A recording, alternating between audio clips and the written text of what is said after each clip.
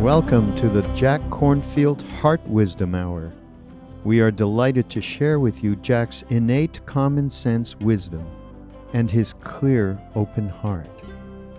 If you are interested in supporting Jack's podcast, go to BeHereNowNetwork.com/Jack. So I was thinking what I might say tonight, especially given that it's the first presidential debate, or whatever you call it, bread and circus in Rome. And I want to talk about tending ourselves and tending the world. And we'll see if it's helpful or useful or makes sense to you. And start with a story from the British writer Bernard Hare. This happened a couple decades ago. He was then a young student living on very little money in London. The police called at my student hovel in the early evening, but I didn't answer as I thought they'd come to evict me. I hadn't paid my rent in a couple of months. But then I got to thinking my mom hadn't been too good, and what if it was something about her? We had no phone in the hovel, and mobiles hadn't been invented yet, so I had to nip down the phone box. Rang home to Leeds to find my mother was in the hospital and not expected to survive the night. "Get home, son," my father said. I got to the railway station to find I'd missed the last train. A train was going as far as Peterborough, but I would miss the connecting Leeds train by 20 minutes. I bought a ticket and got on. I was a struggling student, didn't have the money for a taxi the whole way, but I had a screwdriver in my pocket and a bunch of skeleton keys. I was so desperate to get back to my mom, I planned to nick a car in Peterborough, or hitchhike, or steal some money or something. I knew from my dad's voice that she might die. "Tickets, please," I heard, fumbled for my ticket, gave it to the guard. He stamped it and stood there looking at me. I'd been crying, had red eyes. "You okay?" he said. "Of course I'm okay. Why wouldn't I be? What's it got to do with you in any case?" "You look awful," he said. "Anything I can do?" "You could get lost, mind your own business," I said. "That'd be a big help." I wasn't in the mood for talking. He was only a little bloke. He must have read the danger signal in my body language and tone of voice, but he sat down anyway. "If there's a problem, I'm here to help. That's what I'm paid for." I was a big bloke in my prime, so I thought for a second about physically sending him on his way, but it somehow didn't seem right. He wasn't really doing much wrong, and I was going through all the stages of grief at once: denial, anger, guilt, withdrawal, fear, everything but acceptance. I was a cauldron of emotion, and he was in my line of fire. The only thing I could think of to get rid of him was to tell my story. "Look, my mom's in the hospital dying. She won't survive the night. I'm going to miss the connection to Leeds at Peterborough. I'm not sure how I'm even going to get home. It's tonight or never. I won't get another chance, so I'm a bit upset. Don't feel like talking, okay? Be grateful if you leave me alone." "Okay," he said. "Sorry to hear, son. I'll leave you alone then. Hope you make it home in time." Wandered down the carriage, taking tickets. I looked out the window. 10 minutes later, he was back by the side of my table. "Oh no," I thought, "here we go again." He touched my arm. "Listen, when we get to Peterborough, shoot straight over to platform 1 as quick as you like. The Leeds train will be there." I looked at him, confused. "Come again," I said.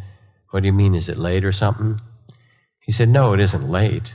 I just radioed Peterborough. They're going to hold the train for you. As soon as you get on, it goes. Everyone will be complaining about how late it is, but let's not worry about that. You get home, and that's the main thing. Good luck, and God bless." And then he was off down the train taking tickets. "Tickets, please. More tickets." And I suddenly realized what a top-class, full-fledged ass I was. Some of us have had that experience in our own lives. And chased him down the train, and I wanted to give him all the money from my wallet, my driver's license, my keys, name my firstborn child, but I knew he'd be offended. I caught up and grabbed his arm. He said, "It's okay." He had a warm smile and real compassion in his eyes. He was a good man for its own sake. "I wish I had somebody to thank you." "Not a problem," he said. "If you need to thank me, the next time you see someone in trouble, you help them out. That will pay me back amply. Tell them to pay you back the same way, and soon the world will be a better place." I was at my mother's side when she died in the early hours of the morning. Even now I can't think of her without remembering the conductor on that late-night train And to this day, I won't hear a bad word said about British Rail. My meeting with the conductor changed me from a selfish, potentially violent hedonist into a decent human being, but it did take a little time. I've paid him back 1,000 times since then. I tell the younger people that I now work with in juvenile hall and so forth. And I'll keep on doing it till the day I die. You don't owe me nothing, I say to these young people. And if you think you do, I'll give you the same advice the conductor gave me. Just pass it down the line. So an opening story about a personal moment of kindness and connection. And of course it is personal, but it's more than personal. Yesterday I met a couple of people who had just flown back from the celebration and the opening of the new African American Museum in Washington, D.C., which from all accounts that I've read is absolutely magnificent. And they were standing there telling me about it. They'd been involved in the building and support for it. And they were weeping as they talked. And they said it is filled with such amazing art and literature and the sense of beloved community, and also the artifacts of tragedy and pain.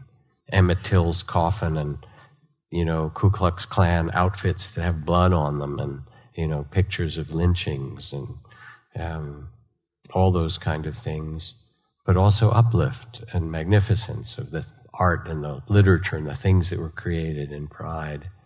And I thought about the story of one of my favorite reads of these last decades, which is a book called Bury the Chains by Adam Hochschild, in which he describes a group of a dozen folks who met in a tea shop or printer shop in England in the 1780s and 90s, when slavery was still the major economic engine of the British Empire. That and sugar in the Caribbean and Latin America.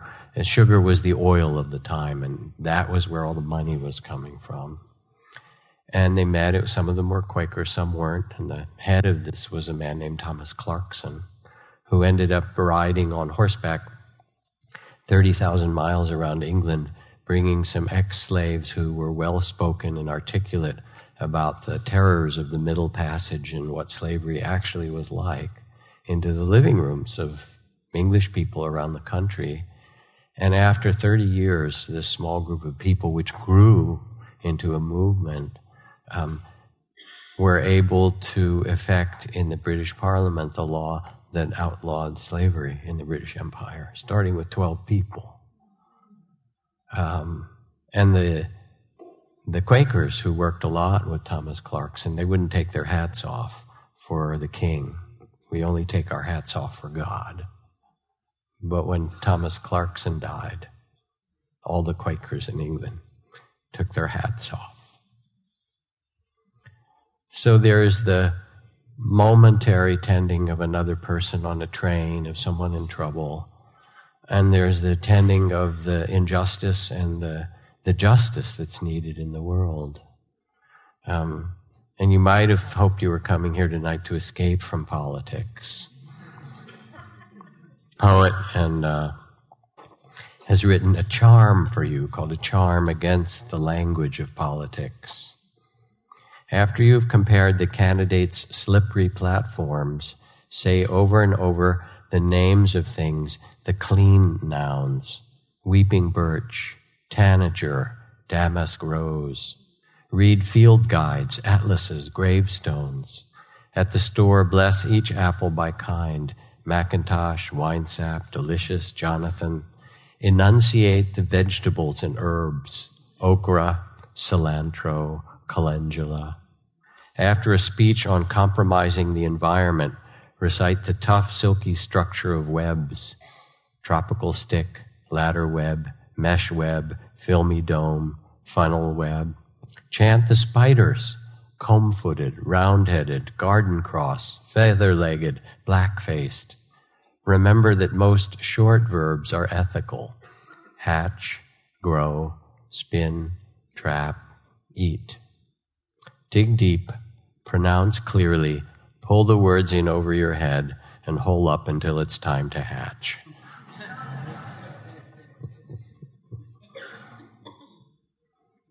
But you really can't escape politics any more than you can escape death or taxes. You'll see. It's coming. Because underneath in human incarnation there is suffering. And there's also our care for one another, that they're both true. So when we look at the political world, there's so many lenses we can use it. One of them is it's a way to tend to people's fears and desires and suffering. How do we tend to our suffering? This from a book I just got called I Wish My Teacher Knew, and has little, handwritten letters mostly by second and third graders. I wish my teacher knew that I don't have pencils at home to do my homework. I wish my teacher knew that my mom doesn't sign my reading log because she can't read.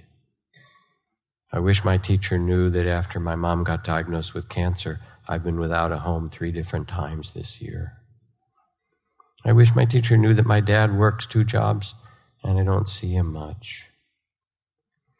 I wish my teacher knew that I get worried, that my little brother gets scared, and I get worried when he wakes me up every night. I wish my teacher knew that I love animals and I would do anything for my animals. I would love to work at the SPCA so I could help animals get adopted. I wish my teacher knew that I'm smarter than she thinks. And you hear the spirit of these little kids. And you also know, I remember teaching this education conference, that yes, it's great to teach STEM, science and technology and, math and all of those kinds of things, engineering and math. But you can't learn math when your parents are in the middle of a terrible divorce and when there isn't money to pay the rent, or when you're worried about the health of somebody in your family and there are no resources. And so part of what politics speaks to is really what we have to tend to as human beings.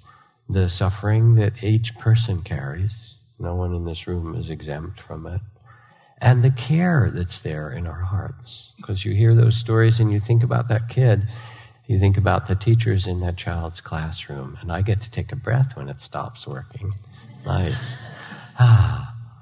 And what it means not just to see the papers that are submitted, but also somehow to see both the tears and the tender heart and the possibility in that human being. Now, mostly politics is driven by fear.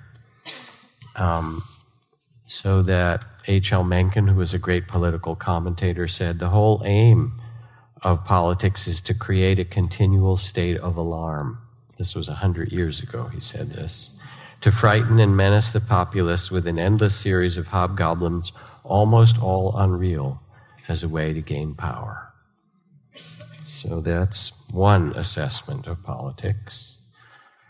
Another way to understand it is that politics is ritualized warfare.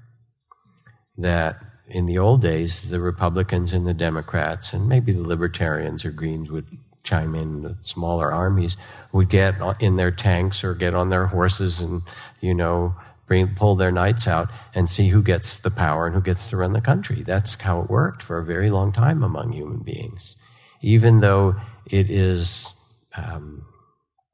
painful to watch at times, our political system, and in certain ways still quite problematic, at least it's done in a political way, as a ritual kind of warfare. It is a warfare, and you can see people, approaching it as a battle, but it's not literally enacted. So that doesn't, then when you see what happens and how messy it is, it's not so surprising, because it's become our way of both solving the question of who gets the power, who makes the decisions for us, in government. And there's a lot of conflict in it.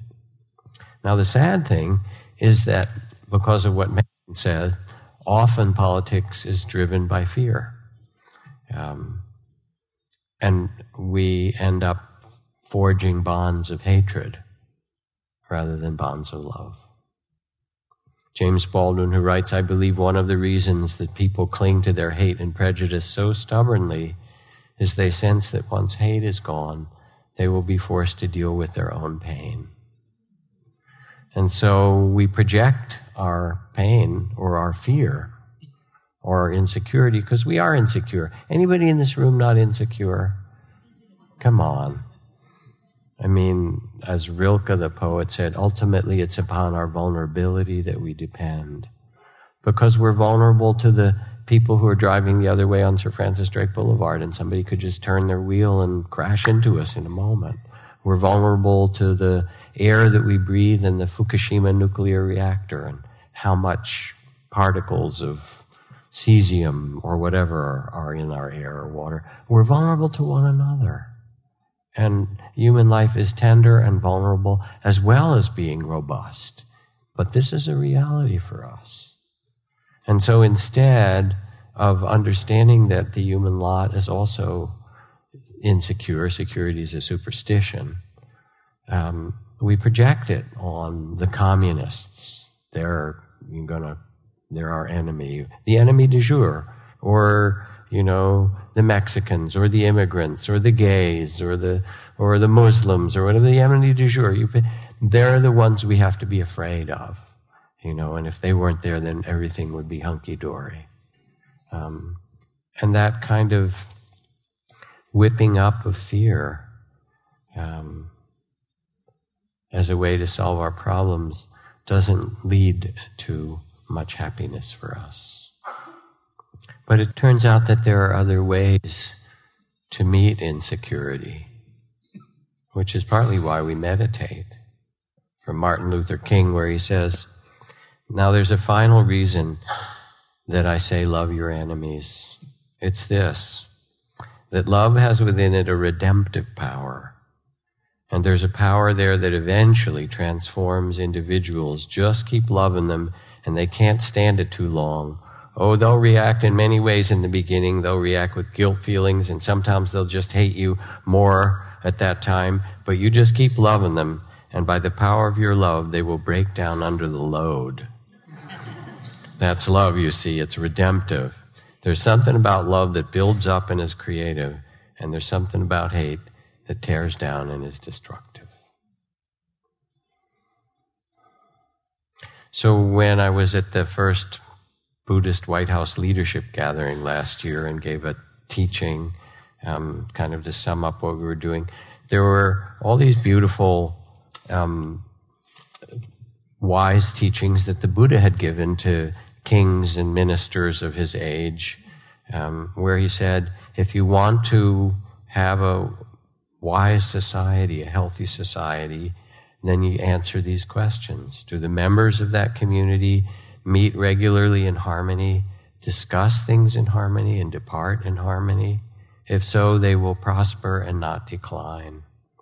Do they follow and honor the wisdom of past elders? They will prosper and not decline if they do. Do they tend and care for the natural world around them, the environment? Do they care for women and children and the most vulnerable among them?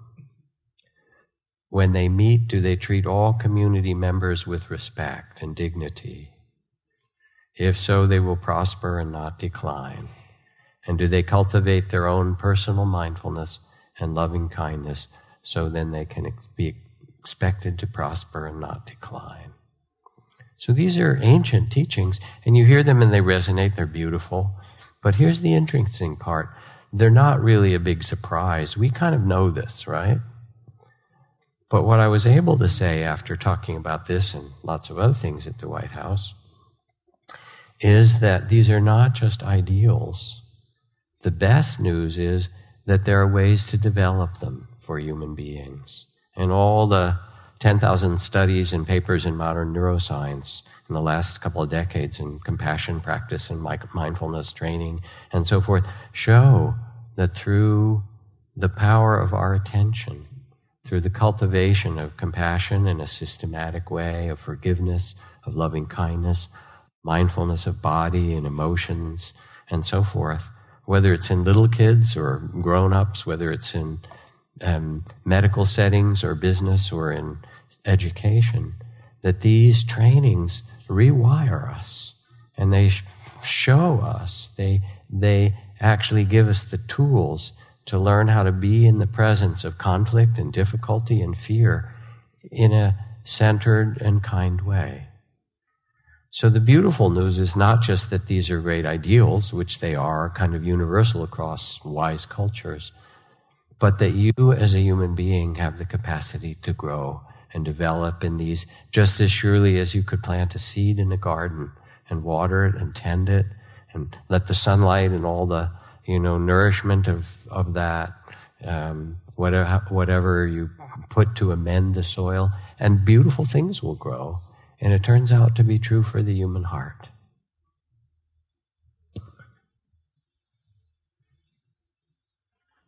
Now, what does the Dharma, the teachings traditionally of Buddhist psychology and the kind of practices that we do, actually have to contribute to all of this?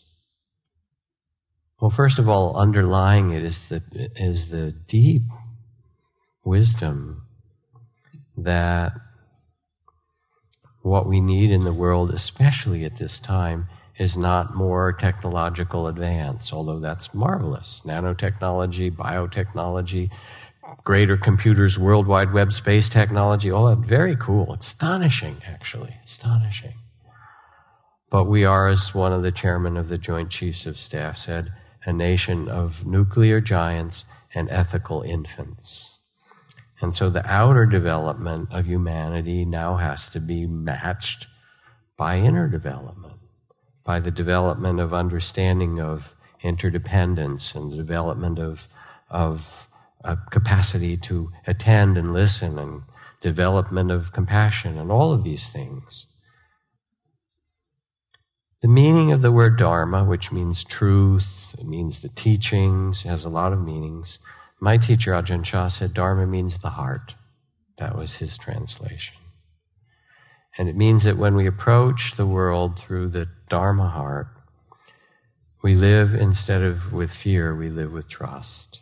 Doesn't mean that fear doesn't arise, it does, but that there's a deeper sense of trust. As Nelson Mandela said, coming out of 27 years in Robben Island prison, it never hurts to see the good in someone. They often act the better because of it.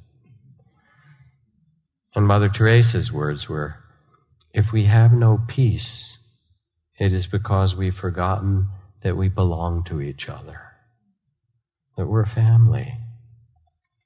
So the first thing that the Dharma teaches us is how to quiet the mind and open the heart and begin to listen more deeply, to connect with ourselves, to connect with our deepest values, and to connect with one another. And without something like this, we can flail around like a boat without a rudder. Everything that comes that's good and everything that's bad kind of knocks us around each day. But as you learn to practice, and as you undertake this training of presence and centeredness, of loving awareness, as the Tao asks, in the Tao Te Ching, do you have the patience to wait till your mud settles and the water is clear? Can you remain unmoving until the right action arises by itself? Patient with both friends and enemies, you accord with the way things are. Compassion in action and thought, you reconcile with all beings. And so there's something that's offered to us in these practices and in the contemplative dimension of humanity all across the world. So many traditions that remind us that there's a different way to live. And when Mahatma Gandhi took 1 day a week in silence, in the middle of deconstructing the entire British Empire, and there's these huge demonstrations and marches with hundreds of thousands, if not millions of people in India, and battles and all this. And Gandhiji would say, well, Thursday's my day off, I have to be quiet that day. And they'd say, but we need you. And he'd say, you may need me, but I need to listen to something deeper and bigger. And he would get quiet for that day every week and listen like a Sabbath that we all need to what he could do that was the purest and the most genuinely helpful and the most honorable with his life. And what a beautiful set of questions to ask ourselves. In the Dhammapada, the verses, ancient verses from the Buddha's time, meditate, live purely, be quiet, do your work with mastery. Like the moon, come out from behind the clouds. The one who awakens shines with a radiance of spirit.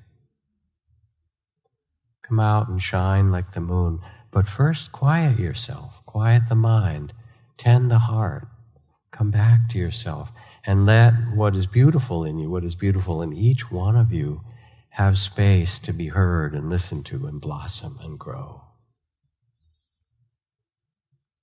Because who you are, in the end, is spirit, consciousness. There's all kinds of words for it, loving awareness. I mean, how did you get into that human body? You didn't even remember very well, did you? Your parents did something, but whatever, right? They did a lot of things, but that one made you. Who you are is the spirit that was born into this body. And that's what will leave the body when you die as well. If you're not you think you're the, like, kale and pasta that you eat? I mean, that's just not who you are, right? Vegetables and, yogurt. All right, well, then maybe I'm my feelings and thoughts. I hope not, really. Come on, they change. You feel one thing and 15 seconds later you feel something else. They're beautiful things, but they're not who you are. You are the witness to this. You are the consciousness that was born into this body. Who you are is loving awareness itself. And when my teacher went to talk to his great master, 50 years more than that ago, said, I've had all these great meditation experiences and so forth. He found this great master. Master said, oh, you missed the point. Those are just like movies on the screen. The only question is, who's having those experiences? Who are you really? Turn your attention back and become the one who knows, was his expression, the witness to it all. Rest in loving awareness, and then you'll see joy and sorrow and pleasure and pain and gain and loss and, fame and disrepute, praise and blame. Anybody not have those? They keep changing, but there is a space of knowing that is always present and available that can allow for and contain and hold all things with a tender heart, with compassion and love and awareness together. So I got a new book that just came out a couple of days ago, and friends of mine helped create it, called The Book of Joy. The Book of Joy is a week-long dialogue between the Dalai Lama and Archbishop Tutu. They're old buddies, right? And the principal question in the book is, how can you two, who have suffered so much, Tutu under the apartheid regime and the kinds of suffering in South Africa that were enormous, and the deaths, and the Dalai Lama and the destruction of Tibetan culture and all of those things, in being in exile for more than 50 years. How can you two laugh? How can you two be joyful? What do you have to teach us about this? And as you read it, you just feel their spirit. I mean, I say very often, I think people go to hear the Dalai Lama not for all those great teachings that he does, those fantastic Tibetan teachings that no one quite understands, but they seem really cool, right? or even the fact that he's this Peace Nobel laureate, political wise figure and so forth. People go to hear him laugh, that he can sit up there after all that he's been through and giggle and laugh, this deep belly laugh, and love life. So they're talking, and he says, they're talking about their age, they're both in their 80s. Yeah, I went to see a German specialist for my knee, the Dalai Lama said, knees. He found my physical condition pretty good, but then he told me my knees were the problem. He said, you're not 18 years old anymore, you're 80 years old, so nothing much can be done. I felt that was really a great teaching. It's very important to think about impermanence. He reminded me I'm 80 years old. That's wonderful. But my friend, you're even older than me. Are you showing off? The Archbishop says. Oh, yeah. He says, he goes on. He said, are you showing off for me in this visit? Something else happened. And the media at the airports, said this was a special occasion. And they said, you must be very happy to have Archbishop Tutu visiting, the Dalai Lama went on. I told them, yes, indeed, I'm happy. I'm very happy I'm receiving one of my very good friends. Firstly, on the human level, he's a very good human being. Secondly, he's a religious leader, a serious practitioner who respects different religious traditions. And then thirdly, and most important, he's my very, very close friend. You are flattering me, said Tutu. So then I told them that you often used to describe me as a mischievous person. So I said, I also consider you a mischievous person. And the meeting of two mischievous persons is wonderful. So happy reunion for us and happy birthday. And they laughed. Thank you very much, the Archbishop said. Thank you for welcoming us. Thank you for this great lunch. And thank you for putting out all those people along the road to welcome us.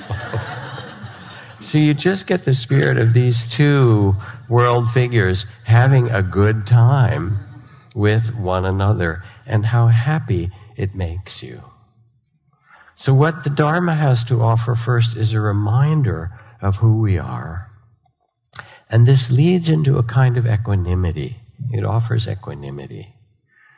The Ojibwa saying that's so now many times spoken, sometimes I go about pitying myself when all the while I'm being carried by great winds across the sky. There is a reality that is vast that we are a part of, and we can tune in to this mystery in this vastness. And we know it, again, when we sit quietly, or we take a walk in the hills, or we walk by the ocean, or watch that harvest moon that rose last week in this amazing way, or we sit with someone giving birth, give birth ourselves, or sit with someone who's dying, or make love, which is a wonderful and mysterious, wild thing to do, actually. Kind of strange, isn't it? But cool. Yes, we like it. And it's just, these bodies are really weird, but wonderful at the same time. Or, we listen to an amazing piece of music and all of a sudden we remember that we're connected with something so vast. And we also sense the ephemeralness of it all, the emptiness of it, which is mysterious. I drove by the house that I had lived in Woodacre for almost 30 years that we sold a couple of years ago. I looked at it, there's a new younger family in it. My daughter's 32 now and married and off working as a lawyer doing asylum and human rights law and things like that. But I looked at it and they'd repainted things and I thought about all the things that had happened. We got this little bungalow and we put on all kinds of other parts, a new floor and all these gardens and the people who'd come over and the adventures we'd had. No one remembers it. It's all gone. Except for me, and I'm just barely remembering it, right? It was there. And my daughter a little bit, but that's it. And my ex, it's gone. It's empty. This whole life and all that seems so real. And then what happens to it? It disappears and vanishes into emptiness because everything does look, it's back there with the dinosaurs and the pharaohs and, Y2K, remember that? I mean, things appear and then they vanish. And having a vast vision is such a beautiful thing because in the vast vision, you can see the turning of the seasons and the turning of the magic of the spheres of the earth, making its way around the sun. Now we just came through the, turning of the seasons and the last day of summer and the equinox. And it makes things they're ephemeral, but they actually become more precious. What is life, says the Crowfoot elder? It is the flash of a firefly in the night. It's the breath of a buffalo in wintertime. It's the little shadow that runs across the grass and loses itself in the sunset. And things appear and they're very tender and we love them, and then they change. And to have equanimity means that we can see the seasons of change. Civilizations come and go, political parties come and go. Sometimes there's a lot of suffering in it, which is very sad, and we have to tend to it and try to prevent it. But we can't really prevent change, and we can't really prevent the changing of cycles of how human beings act. But we can take our seat somehow in the midst of it all, in all of the turning of the world, and remember our place in it so that we can plant beautiful seeds wherever we are. Now, John Muir, who was, one of the greatest naturalists ever in the Western world, perhaps not counting the native naturalists who were, many. But John Muir, who convinced Teddy Roosevelt to start the national park system and make Yosemite the first park and all those good things. One of the things John Muir used to do, and there's a fantastic description of it, was to go out in this middle of a storm. We tend to, big storms coming, we tend to batten down the hatches. He said, on a particular day, one of the most beautiful and exhilarating storms I ever enjoyed in the Sierras occurred in December 1874, when I was exploring one of the tributaries to the Yuba River. The day was pure and balmy, but a bracing wind began, and I lost no time pushing out into the woods to enjoy it, for the danger to life and limb is hardly greater than one experiences crouching deprecatingly beneath a roof. I took a long, tingling scramble through the copses and ceanothus and gained the summit of the highest ridge in the neighborhood. And then it occurred to me it would be a fine thing to climb one of the trees to obtain a wider outlook and get my ear close to the aeolian music at its topmost needles. I made a choice of the tallest of a group of Douglas spruces, ponderosa, that were growing close together like a tuft of grass. Though comparatively young, they were 100 feet high, and their lithe, brushy tops were rocking and swirling in ecstasy. Wild. Being accustomed to climb trees and making botanical studies, I had no difficulty reaching the top, but never before did I enjoy such a noble exhilaration of motion. The tops flapped fairly in the wind as I lashed myself, and the widest sweeps in my treetop described an arc from 20 to 30 degrees. I felt sure of its elastic temper. This was like a great wave of grain, these huge trees in the wind. And my eye rolled over the valleys, ridge to ridge, shining foliage, and the sounds of the storms, this exuberance, the base of the naked branches, and the boles booming like waterfalls, and the tingly vibrations of the pine needles. And I kept my lofty perch for hours, closing my eyes to enjoy the music of life itself. So whenever you're having a hard sitting in meditation, or you're in the midst of one of those no good, terribly bad, difficult days, think of John Muir and say, all right, I'm going to lash myself to the top in the middle of this huge storm and feel the movement of the seasons, the tears that come through you, the grief that comes, the loss, the anger, the fear, the longing, the love, the joy, all the things that make you human. And remember that underneath that, there's a possibility of equanimity, of balance in the midst of it all. And that's really part of what the the training of the Dharma gives you. Because otherwise, with climate change, which is right there in our, midst, or our concerns about the election or the Supreme Court or whatever, we can get lost in a kind of reactivity. Doesn't mean you don't work for what you care about. But when Wes Nisker, good friend and colleague here, went to talk to Gary Snyder a couple of years ago, Gary was 84 at the time, and this renowned environmentalist for the last half a century, Earth Household Pulitzer Prize. And he said, Gary, climate change, the oceans are rising, species are being lost, all kinds of disruption happening. What do you say to us as an environmentalist and for all these decades? And he looked back and he said, don't feel guilty.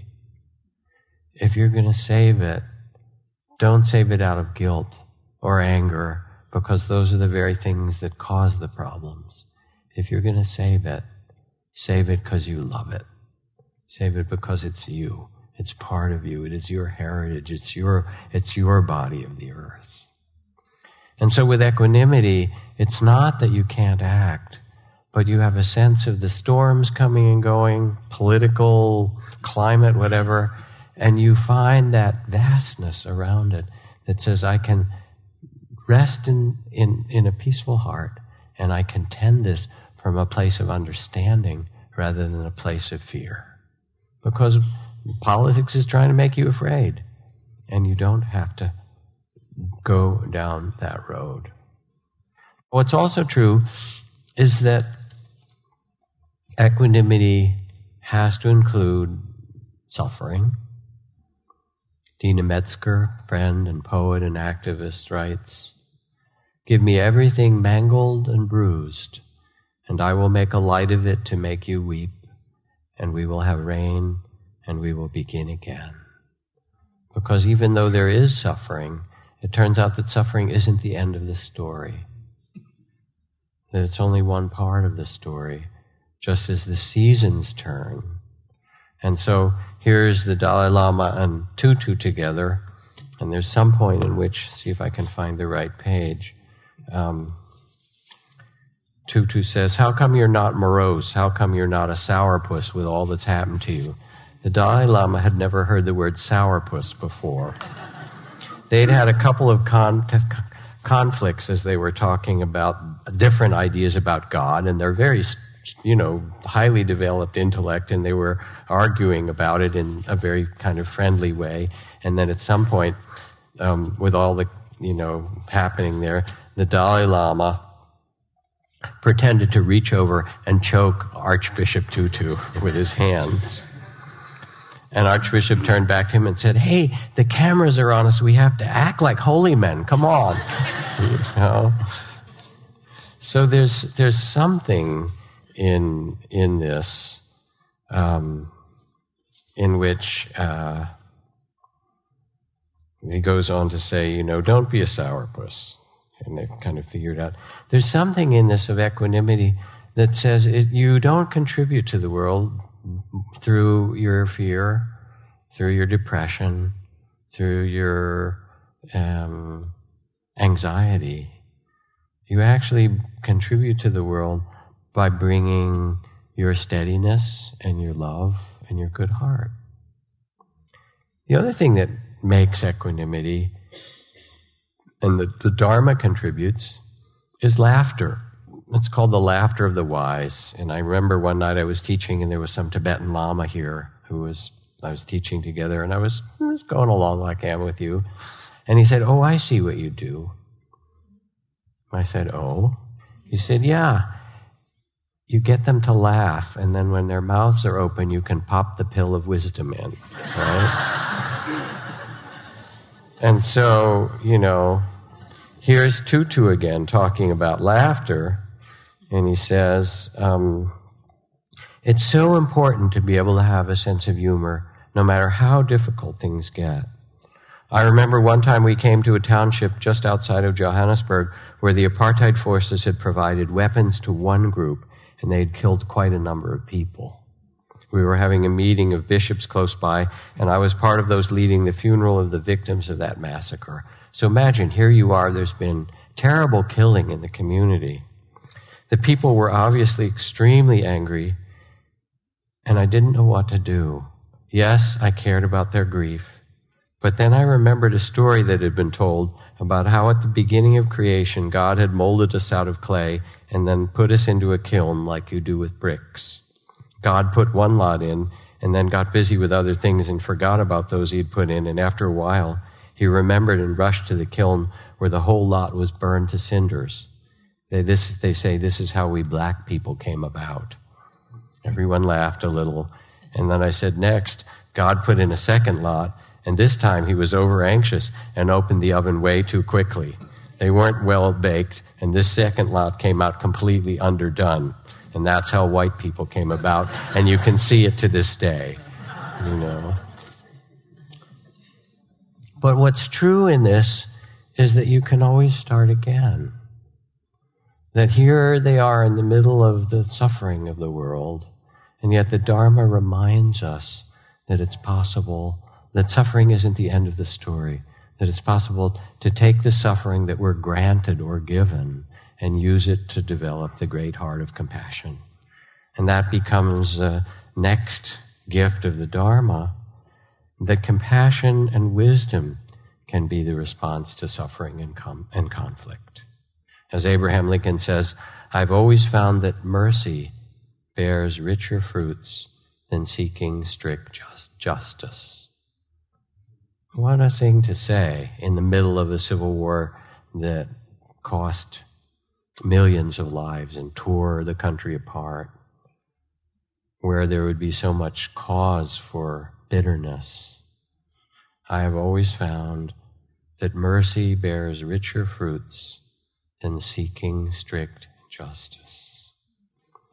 And you remember a few years ago the terrible thing that happened to the Amish community when a shooter went into a schoolroom in Nickel Mines, Pennsylvania, and kept 10 girls in there and began to shoot them and killed 5 little girls, shot at others. And the extraordinary thing was that within hours, the Amish community forgave the killer and his family. News of the instant forgiveness stunned the world almost as much as the incident itself. Many lauded the Amish, but others worried that hasty forgiveness was emotionally unhealthy. In dozens of interviews with Amish people, this person, the writer, says, I discovered something else. Members of the community began offering words and hugs of forgiveness when the blood was barely dry on the schoolhouse floor. A grandmother laughed when I asked if the forgiveness was orchestrated. You mean that some people actually thought we called a meeting to plan forgiveness? As a father of a slain daughter explained, our forgiveness was not our words, it was what we did. Members of the community visited the gunman's widow at her home with food and flowers and hugged members of his family. There were few words, but it was primarily their hugs, gifts, and mere presence that were acts of grace that communicated Amish forgiveness.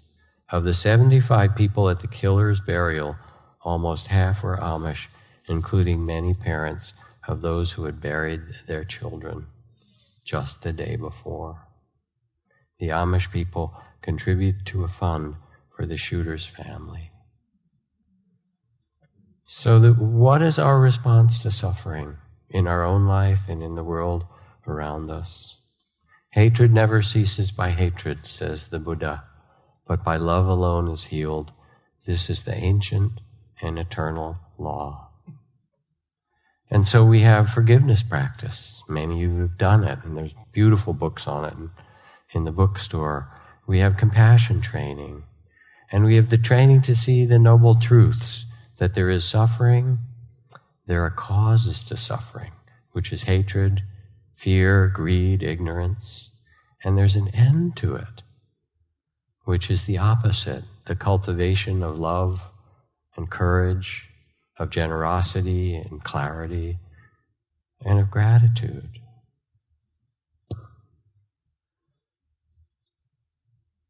The roots of suffering are a false sense of separate identity. We're different than them. We have to protect ourselves. The roots of love and wisdom are interdependence. We are caught in an inescapable network of mutuality, woven together in a mutual garment of destiny, says Martin Luther King. To see with the heart, which is the Dharma, we see that it's us together. And there comes then tenderness and compassion. Whatever we value, whatever we celebrate, whatever we reinforce in our lives, in our words, in our deeds, and in our politics is what will grow. Here's the Dalai Lama again.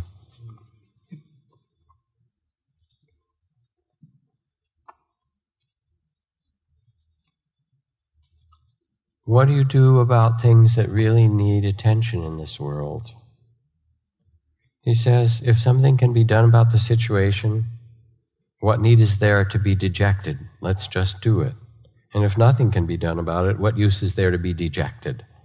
Because we can't change it. He said, he went on, people know it in their head, but it doesn't help them. They still worry, said the Archbishop. And the Dalai Lama went on, many of us have become refugees. There are a lot of difficulties in my own country. When I look at that, he said, cupping his hands into a small circle, then I worry. I worried about the Tibetan people and all that I care about. But then he widened his hands. But when I look at the world, there are a lot of problems everywhere.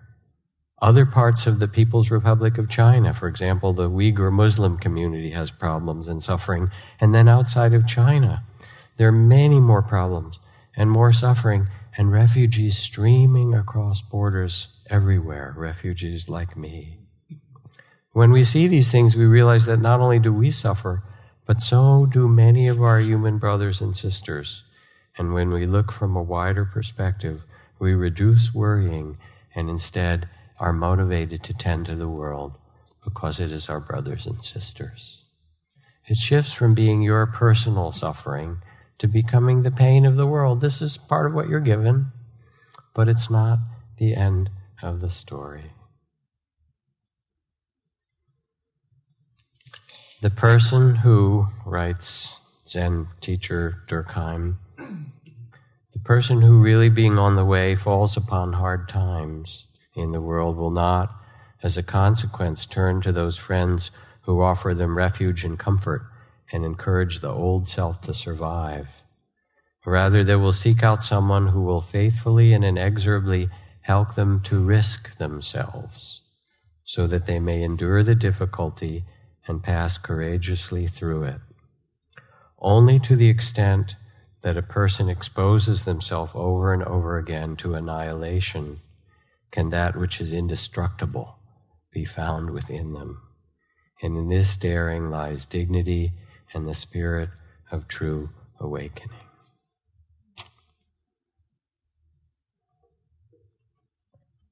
So trust, equanimity, a steadiness of heart, a wisdom that sees that suffering is caused by greed and fear and hatred and confusion, ignorance, and that suffering is ended by love and clarity and understanding and generosity. We know how to do this. The development of compassion, especially in conflict. When you're in conflict, the question to ask of the other person in your heart, you don't have to say it out loud, what are your fears? What are your needs? What are your longing? What's behind this? Listen from heart to heart. I mean, you know, in kindergarten, when the kids start hitting each other with the blocks, you say, put the block down and use your words, right?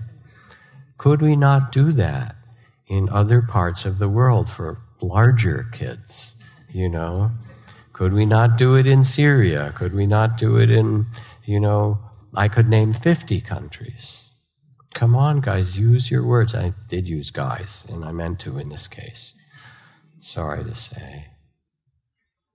Could we not begin to listen to what each other is afraid of? because that's what's under a lot of it. And tend one another. Listen deeply. I have a friend who I'm in touch with, just tried to get in touch with him yesterday, who's down in Colombia as part of the peace agreement. He's been working there for 25 years as a peacemaker for the signing of the deal between the FARC and the Colombian government to stop the last major war in all of South and North America. And it's really, hallelujah, it's an amazing thing because it's been 50 years. Reconciliation is possible.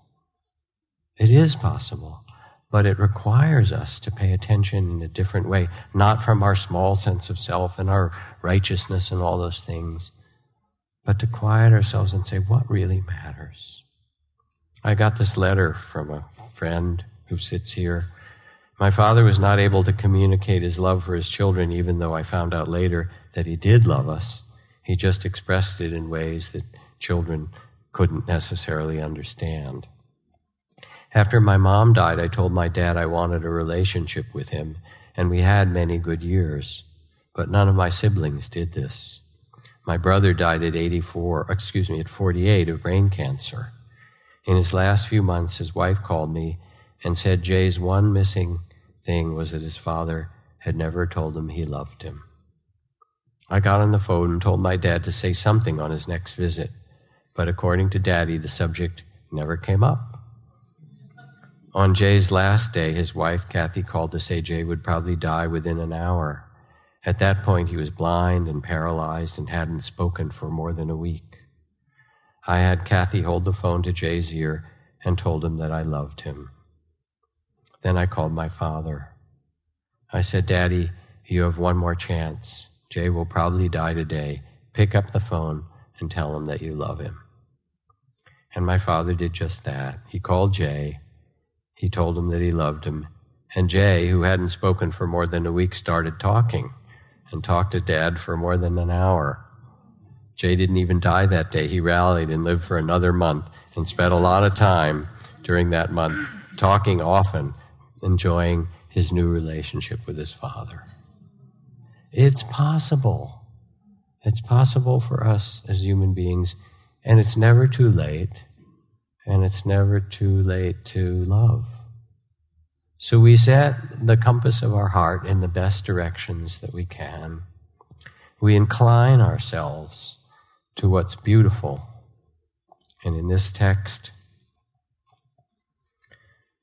the Buddha says, others may be cruel, we shall not be cruel.